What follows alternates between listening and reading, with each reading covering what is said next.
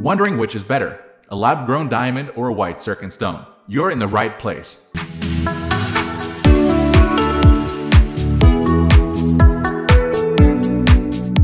Lab-grown diamonds have the same properties as natural diamonds, whereas white zircon does not. Lab-grown diamonds are always man-made diamonds, but white zircon can be natural gems or synthetically created stones. White zircon is used as a diamond substitute, whereas lab-grown diamonds are diamonds. White zircon has a glassy luster, whereas a lab-grown diamond has white light and rainbow sparkle.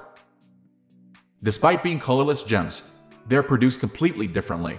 Let's see how each of these stones are made. At first thought, many people believe that lab-grown diamonds are just another colorless diamond imitation. That couldn't be further than the truth. They are man-made diamonds, not fake diamonds. They're real diamonds. Instead of growing in the earth over millions of years like mined diamonds, lab-created diamonds grow in as little as 3 weeks. Larger diamond crystal structures can take up to 2 months or so. There's 2 main processes used to create a lab-grown diamonds. Neither way produces a better diamond than the other. Both are capable of producing diamonds of high clarity and color grades. The CVD process involves filling a chamber with carbon-rich gases in high heat. The gas turns into a plasma, leaving nothing but pure carbon left, which then crystallizes. Like a lab-created diamond, a white zircon stone comes with its own assumptions. This colorless stone is often confused with cubic zirconia. A cubic zirconia stone is a lab-created stone, but does not occur naturally. It's also considered a fake diamond. Make no mistake, white zircon is used as a diamond substitute, but it's a natural gemstone in its own right.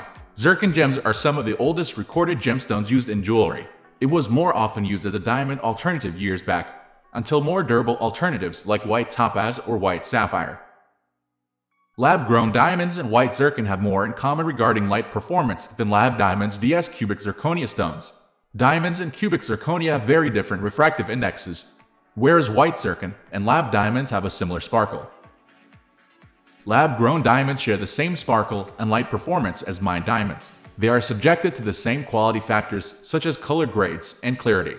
Though people compare lab diamonds to other simulated diamonds like cubic zirconia and white topaz, it is the only one that has the same sparkle as a natural diamond engagement ring. Cubic zirconia has a much lower refractive index than diamond. A CZ exhibits flashes of mostly rainbow light. A lab diamond and natural diamond give off a balance of white light and rainbow light.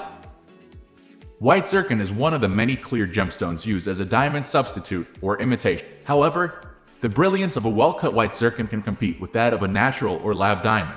The light passes through a high-quality zircon similar to a diamond. In a cubic zirconia ring, the light passes through differently. When you compare the cost of white zircon vs lab-grown diamonds, it's not a huge surprise to find a white zircon is less expensive. We know that natural diamonds are already expensive. If lab diamonds have all the same properties as natural diamonds, you can probably guess they'll be similarly priced.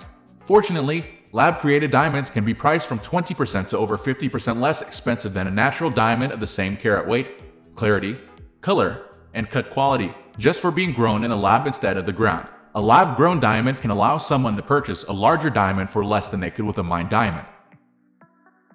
We are going to end this video right away. If you have any query or information to share, please leave a comment below. Thanks for watching.